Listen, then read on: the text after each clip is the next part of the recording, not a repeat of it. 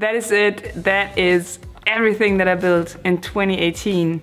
I want to thank you guys for watching, and I want to thank Skillshare for their ongoing support and also for sponsoring this video. If you know me, then you know I really like to learn and try new things, so Skillshare is a great resource for me. It's basically an online learning community. They have over 25,000 classes from design, business, photography, videography, pretty much anything you can think of. Right now I am taking a class called Making a Zine from Idea to Illustration, and I'm completely obsessed with the idea of making, I don't know, like monthly zines of stuff that I'm interested in. So check out the class. What is a zine? And we're going to talk about the different categories of zines, different ideas for zines, different ways of making zines, different ways to create imagery that work really well in the zine format, and then also lots of different ways to make zines and share.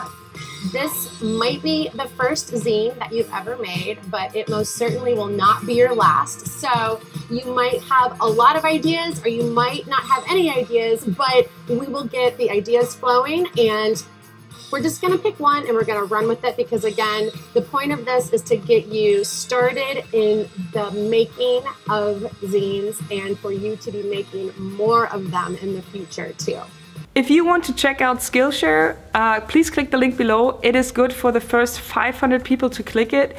The link will give you a 2-month free trial of the whole platform, like unlimited access. After that, it will be around $10 a month for an annual membership. But again, it's only good for 500 people, so if you want to test this, be quick.